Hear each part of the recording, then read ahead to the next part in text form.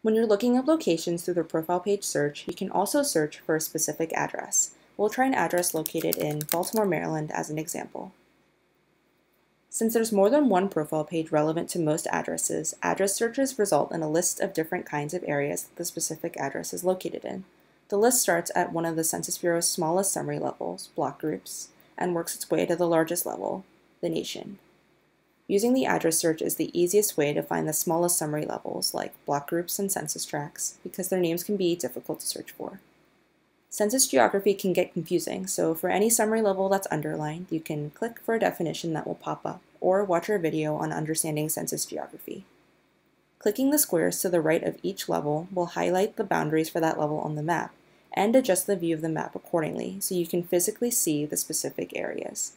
You'll continue to see the address you searched earlier as the view of the map changes. When you click the specific name of any summary level, you'll be directed to its profile page. You can also click the shaded area of the map to go to the profile page for that specific summary level. If you want to get to know more about the area you're currently in, you can click the Use Your Current Location button to see the address and its summary levels appear on the map. If you know where your location is on the map but don't know its address, you can double-click to drop the marker and go from there.